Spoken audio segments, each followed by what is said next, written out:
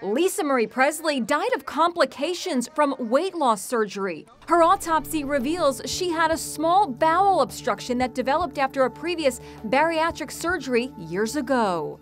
Bariatric surgery includes gastric bypass and other weight loss procedures. The LA medical examiner says small bowel obstructions like what Lisa Marie developed are a known long-term complication after this type of surgery. This is very rare. It's very rare to have a death from small bowel obstruction. The 54-year-old made her last public appearance at this year's Golden Globes just 2 days before her death. The morning she died, Lisa Marie had been complaining of severe abdominal pain.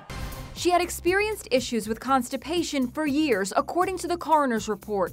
She also complained of feeling feverish and vomiting for months, but did not seek medical attention. According to the autopsy, the late singer had cosmetic surgery several months before her death and had been prescribed opioids for pain. Opiates are a well-known cause of constipation. Essentially what they do is just slow down the gut. Apparently, she was unaware of the serious health complication that would take her life.